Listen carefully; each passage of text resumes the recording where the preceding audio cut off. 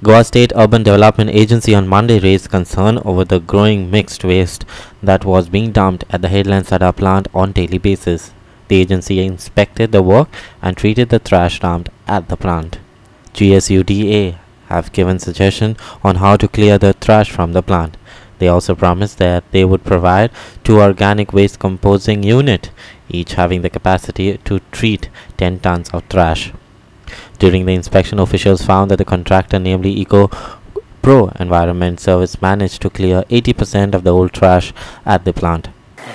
So we are thinking to shift, clear the block A, which is where the dry garbage is treated, and put it in the next block, because that garbage can't be treated.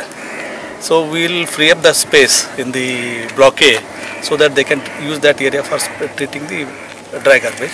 Then this area also will try to clear it more and make available for treating the wet garbage.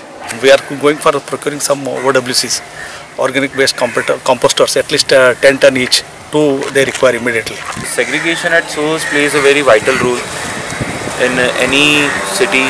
I have seen Indore, I am even working in Indore, sir. So we see they make 100% segregation from door-to-door basis, where they segregated the dry waste and the wet waste. The dry waste is being used to again reuse, recycle, they bale the plastic, whereas the wet waste can be used to convert it into compost, organic compost, which can be again used for gardening purposes. MMC Chief Officer Agnala Fernandez said that though the MMC has been putting a lot of efforts to strictly implement collection of segregated garbage in its door-to-door garbage collection, however, due to non-cooperation from the public, mixed garbage lands up in the garbage plant. We have already inspected the site and we have found that there is a ABCD division is done. So A and B has been already filled, and there is a need to clean the sections. So we have requested GSUDA to come to our aid and get the cleaning work done. So proposal already been sent. Within a few days it will come and all the things will be in order. Our reporter Hiru Mahale in Vasco.